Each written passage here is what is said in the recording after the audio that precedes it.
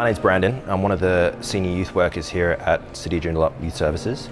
I run a music program called Music Edge on Mondays, and that program is about giving young people a chance to engage in music, perform, record. And what we do with this event here at Defeat the Beat is you try and give young people a chance to perform in a more, more industry standard setting.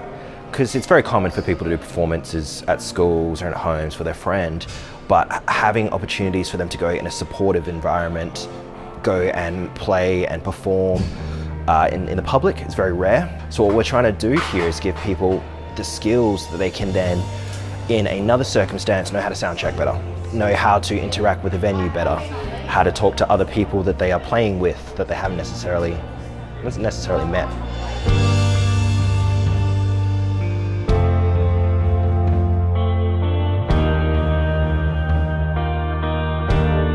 The judges that we have on are industry professionals. They're all performers in their own right, or producers, or they all work within the music industry. So we hope that people that come down here to perform, they get critical feedback from actual peers in that industry.